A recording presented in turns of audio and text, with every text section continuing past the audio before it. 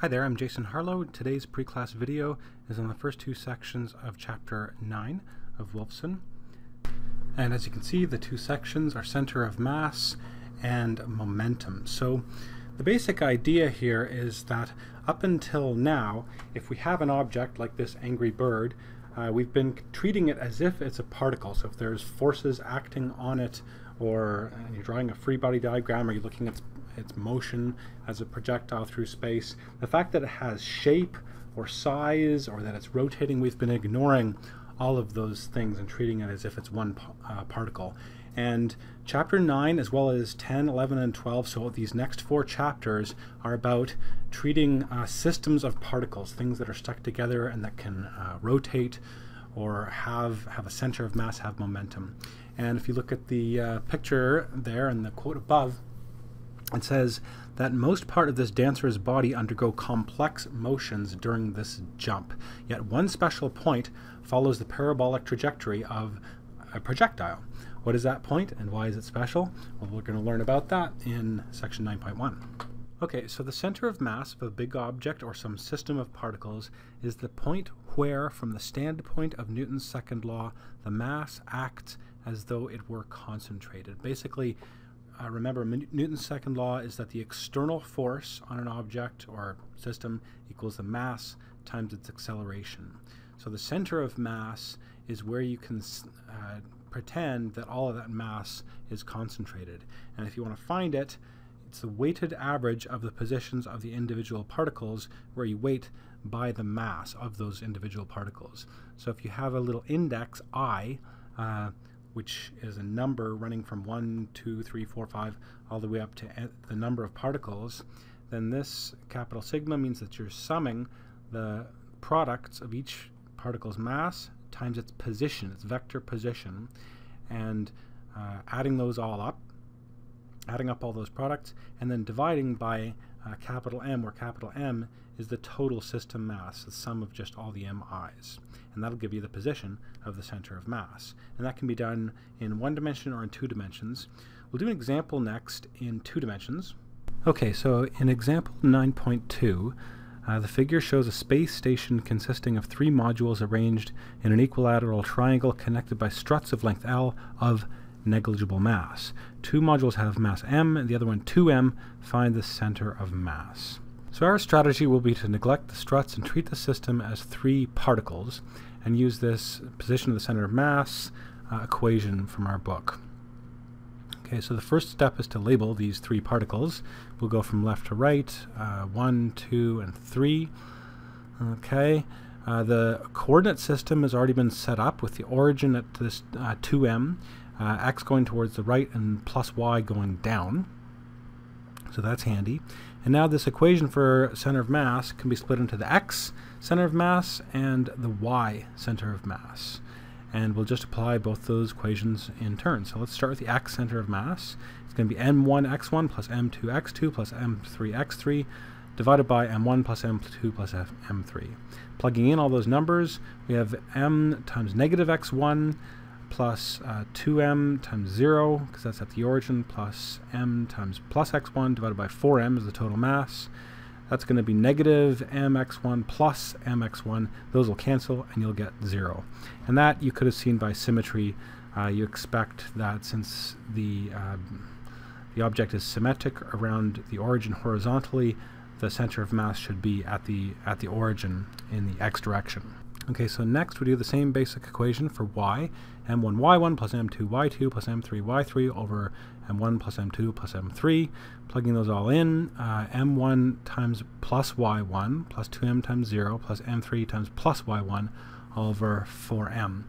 And so in that case, you just got 2m times y1 over 4m. The m's cancel, you just get y1 over 2, where y1, you have to draw the triangle there. So this is half the equilateral triangle. There's 60 degrees. There's the right angle. The opposite is y1. The hypotenuse is L. So we will use sine 60 degrees is equal to opposite over hypotenuse. So solving for y1 and plugging that in, we've got L sine 60 over 2 is the y position of the center of mass. And plugging into my calculator, I get 0.43 is sine 60 over 2. So the total position of the center of mass in x and y is 0, 0.43 L.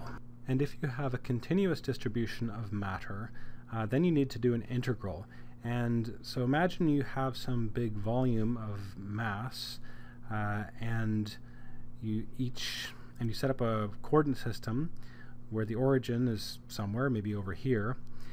Then you can divide this whole mass into a whole lot of little delta m's or dm's in the limit of small dm's, and then do an integral of the position of each dm times dm, and this is a volume integral, and then divide it by the total mass of that object.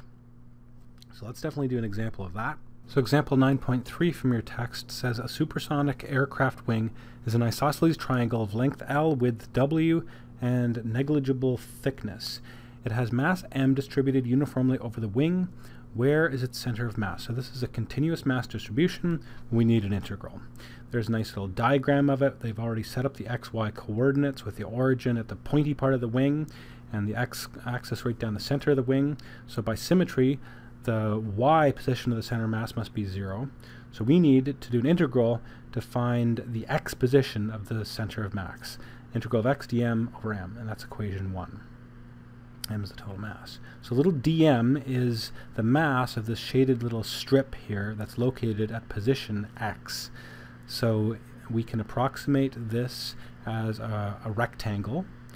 It's going to have height h as defined in that diagram, and width dx. So its area of the strip will be h times dx. Okay.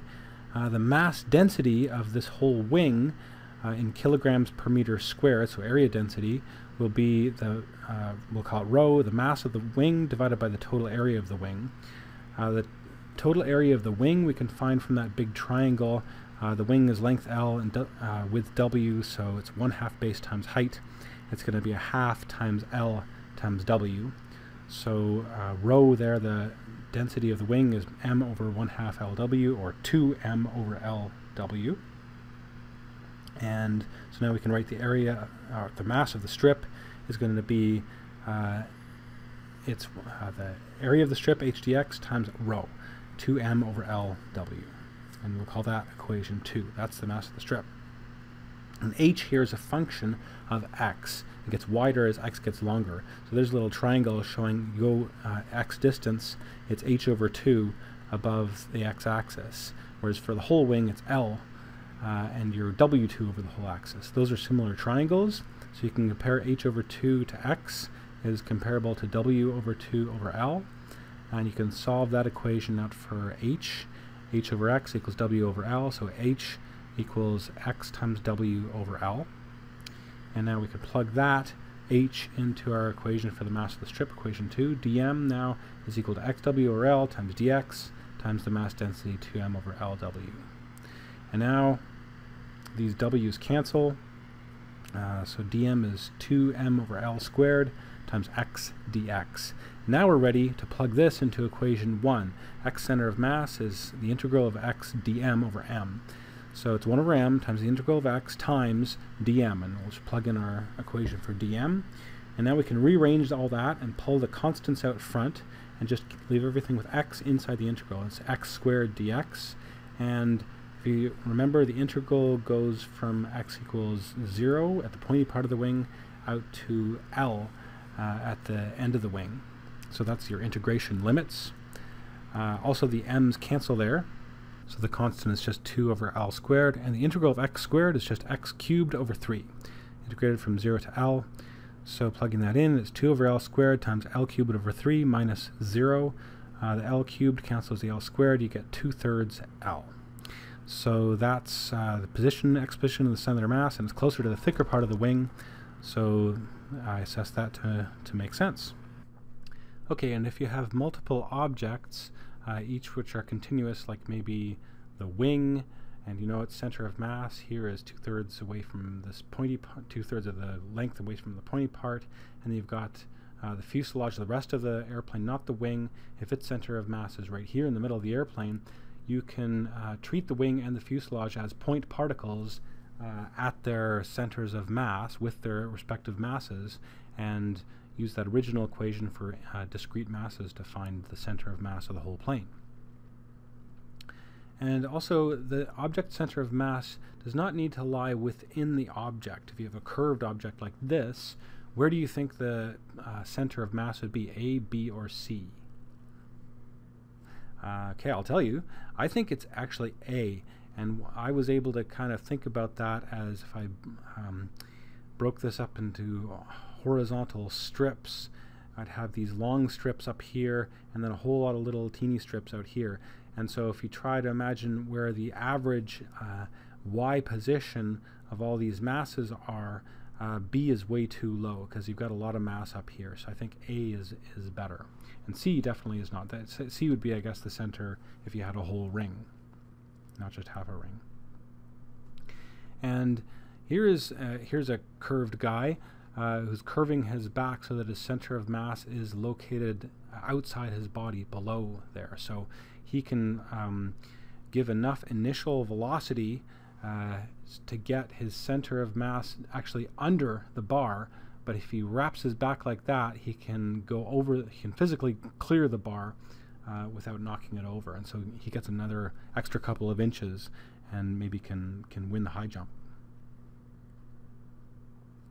Okay, so the idea here is the center of mass obeys Newton's second law. So whatever the net external force is, it's the total mass of the object times the acceleration of the center of mass. So here we have some complex, it's a hammer rotating, so you've got a lot of internal forces holding the hammer together, but its center of mass just follows this red line, which is just that same nice parabola that we have figured out in previous chapters.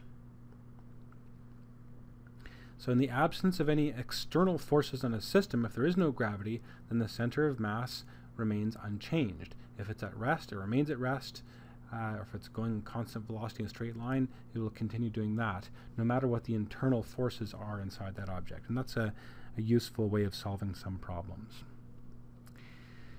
So moving on now, I want to talk about momentum again. Remember, momentum is a property of moving thing. It's defined, we defined it way back a few chapters ago as the mass of an object multiplied times its velocity. Its equation is P equals mv. P is the vector symbol for momentum. The units are kilograms times meters per second, and this big tanker has a lot of momentum because it's moving at some high speed and it's got a huge mass.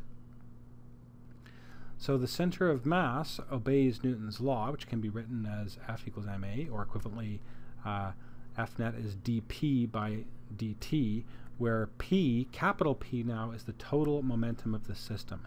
That's going to be the sum of the momenta of all the particles of the system. So I, here's the index, and you're summing over the momentum of every single particle. That's going to be equal to the total mass of the system times the velocity of the center of mass. And the acceleration of the center of mass is going to be dv by dt. So when the net external force on the system is 0, then the time derivative of the total momentum equals 0. So that means that the total momentum of the system is constant if there's no external forces. And again, that's going to be pretty useful for us. That's called conservation of linear momentum. Okay, so to show an example of how this can work, we'll look at a massive cannon that's firing a cannonball which has a lower mass. So bam! It shoots it, and out comes this red cannonball at a high velocity. It's a frictionless ground, so there's no horizontal external force. So that means, what's going on here is the force on the cannonball inside the cannon barrel is equal and opposite to the force of the cannonball on the cannon. So since this ball gains a whole bunch of momentum, at the same time the cannon gains an equal amount of momentum in the opposite direction. So before the ball is fired, the system has 0 horizontal momentum, and then after the ball is fired, again, the total momentum of the system is 0 because you've got a positive momentum from the ball and an equal magnitude of negative momentum for the cannon. So there's a conceptual example in your textbook 9.1 which says that Jess, J here, mass 53 kilograms, and Nick, who has a mass of 72 kilograms, are sitting inside a 27 kilogram kayak at rest on frictionless water. So they're not paddling or anything. And then Jess tosses Nick a 17 kilogram pack, giving it a horizontal speed of 3.1 meters per second relative to the water. And it says, what is the kayak's speed after Nick catches the pack? And it's shown in this diagram here that the answer is just 0. You don't have to do any calculations. And the idea here is that it's conservation of momentum. There are no horizontal forces, no external horizontal force acting on the system, pushing them to the left or the right. So if you take the system of Jess and the backpack and Nick and the kayak as these 4 objects, initially everything's at rest, right? They're all sitting still relative to the water, and then finally they're all sitting still.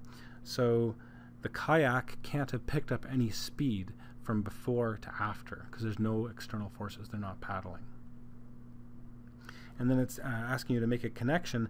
What's the kayak's speed while the pack is in the air?